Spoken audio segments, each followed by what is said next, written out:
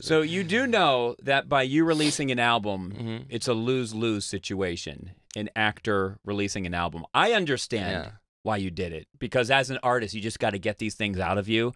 But if it's good, people say, oh, that's good. I mean, that's pretty good for an actor. Sure, yeah. And then if it's bad, they'll Yeah. say, Yeah, another album from an actor. I know, that's what I was Jeez, trying man. to. Yeah, I know. I hate that. I feel the same way though. But honestly. how do you Yeah. win? I don't know. I really don't know. I think it's just about,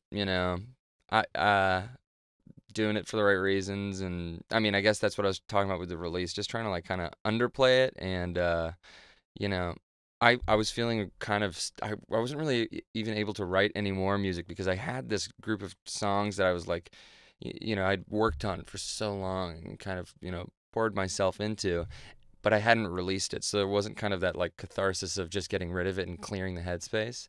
And, I was getting kind of precious with like, oh, I could do this kind of like, hide. I could sort of do this alter ego thing, And I kind of, at the end of the day, I just sort of got sick of it and said like, listen, I'm like, I shouldn't be so precious with this. I should just get it out. I don't really care. And like, just so I can start working on new music. Right. And enjoy it. So, Because if you weren't a well-known actor, you would probably do the same thing. You would want to get it out. Just get it out. Yeah. But it's a double-edged sword. I know what you mean. I mean, I totally feel that way where it's like, and I don't know what the solution is necessarily. I'm constantly trying to be like, what's kind of the way that I can make this its own thing, or just shake people out of the fact that, and I think like playing these live shows that I've done in the, since the thing has been released, it's been like a fun challenge to kind of, come up with what are the ways that I can, And it's partly our fault too, well, because as journalists and radio hosts, we'll say, oh, that's good for an actor, but we should just say,